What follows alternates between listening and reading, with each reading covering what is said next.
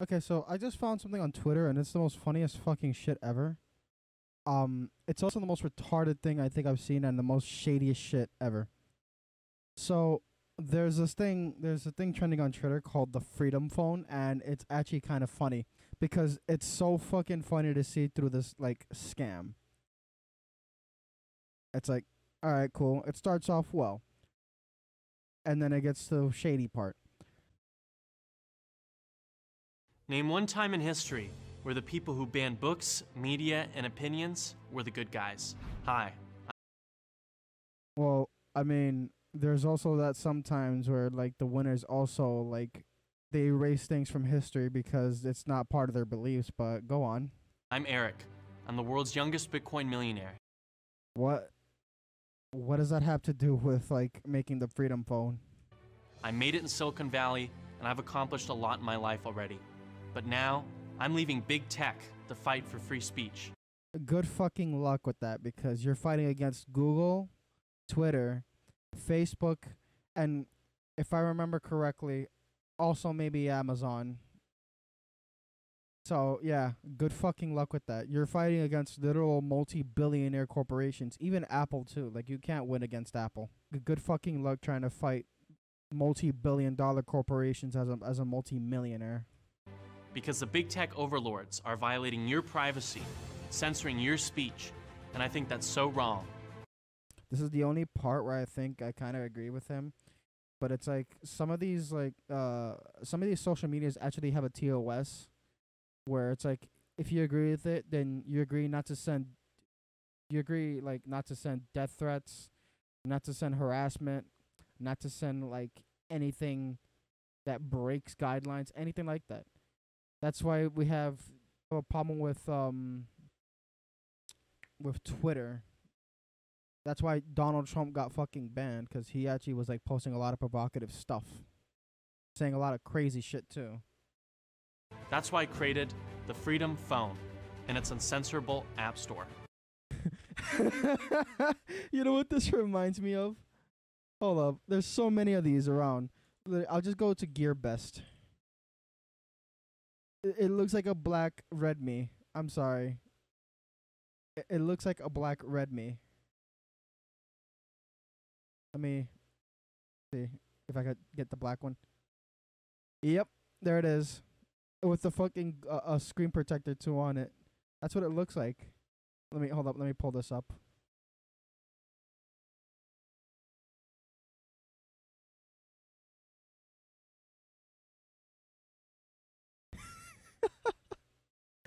Oh wait, except that the buttons are reversed. Okay.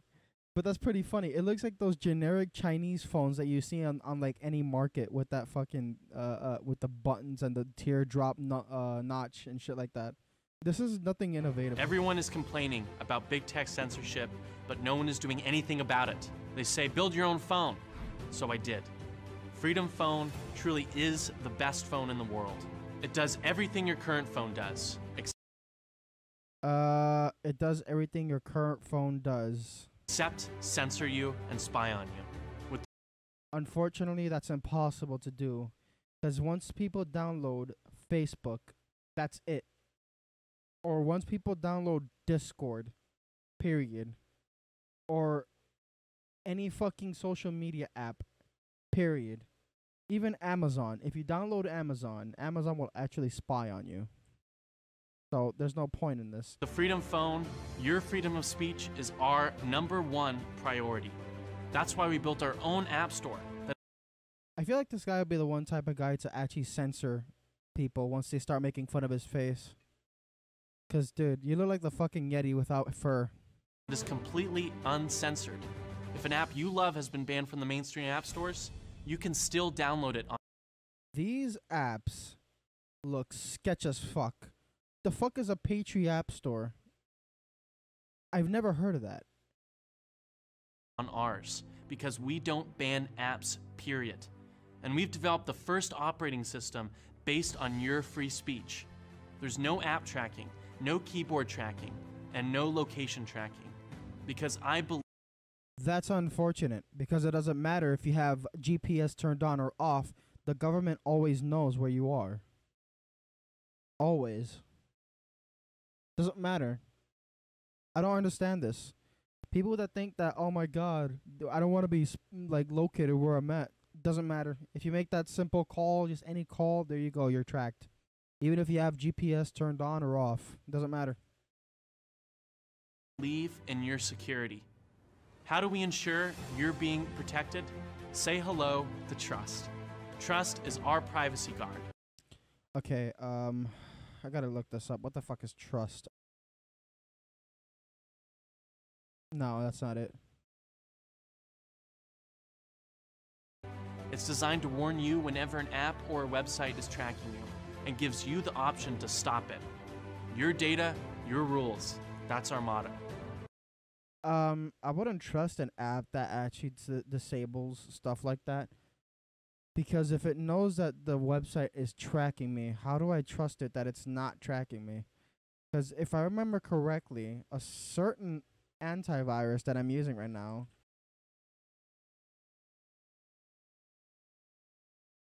yeah, a vast company shuts down its data harvesting arm after getting caught red-handed. When a vast gets fucking caught red-handed, literally harvesting your data and selling it, how the fuck are we supposed to trust anything that's supposed to protect us from harvesting our data? The Freedom Phone is comparable to the best smartphones on the market. That's a hard fucking doubt, especially when we go to the website. Where's the specs? Where's the specifications of the phones? Are you telling me that this phone is better than a fucking Sony Xperia 1 Mark III? You're fucking lying. It has an edge-to-edge screen, a super fast processor, and multiple cameras. That's just sugarcoating the phone. Just saying that doesn't make it good. What if the phone has like 4 gigs of RAM and like 32 gigs of storage?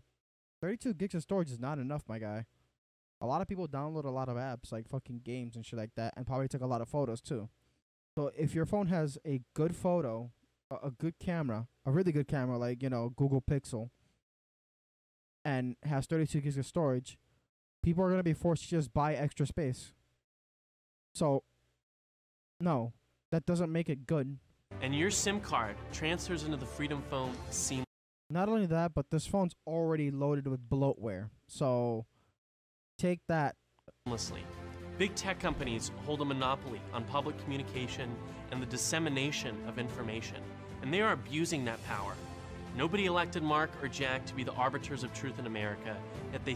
Okay, so I'm going to go with this first. I kind of agree with them that big tech companies are holding, like, are abusing their powers and, like, censoring truth and shit like that. But Mark Zuckerberg actually got into a lot of fire when Facebook started censoring a lot of political posts that don't violate the terms and service. And Jack Dorsey, my man's gonna lose fucking Twitter one of these days because he's really running that shit down to the ground. Not only that, but Twitter is a fucking cesspool. Huh, what a fucking face. Still thought it was okay to ban a sitting president from their platforms. The real Donald Trump is the worst example to use. Donald Trump is very inflammatory, very controversial, and very, very, very racist. I'm sorry. That guy shouldn't hold anything to a kernel of truth. Not only that, but this man actually threw out a lot of conspiracy theories, sent a lot of fucking people to the Capitol to riot over there.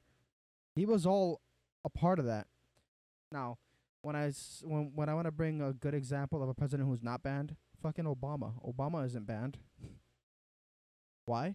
Because he's not a fucking racist idiot that says a lot of bigoted shit. If they censor a president, they will censor anyone. Imagine if Mark Zuckerberg censored MLK or Abraham Lincoln. The thing is, Mark Zuckerberg would never censor MLK because MLK literally taught us not to be racist or not to judge people by the skin of their color. And fucking Abraham Lincoln was it freed the slaves? So he's more so rewarded.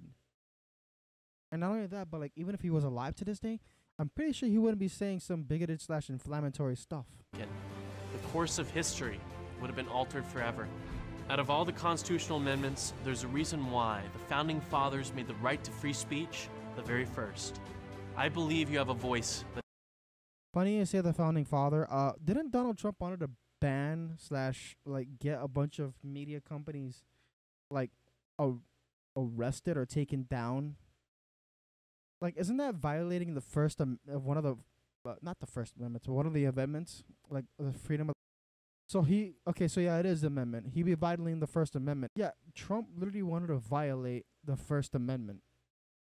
deserves to be heard without being censored. Protect yourself from big tech censorship. Let your voice be heard. Live free with the Freedom Phone.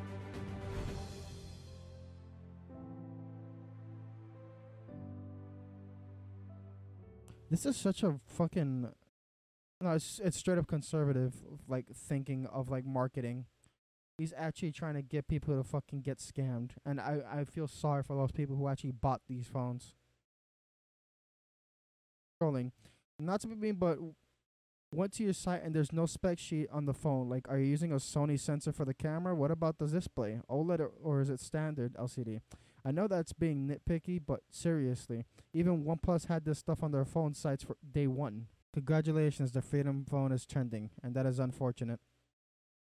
You will never hit a significant market while pushing this message. I like the idea, but you've already killed it. I agree. Lamau, China. This is $450. This $450 American Freedom Phone comes with pre-installed Parler, yet made in China. Right. This is about as secure as a bunch of teenage cheerleaders at a Matt Gaetz sleepover. Oof. Yeah, this is fucking stupid. And you wanna know something worse? You're only able to buy this shit on their website.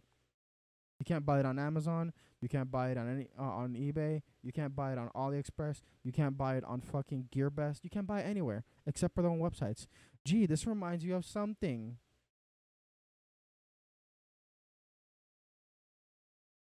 Which, as you can see, does not exist.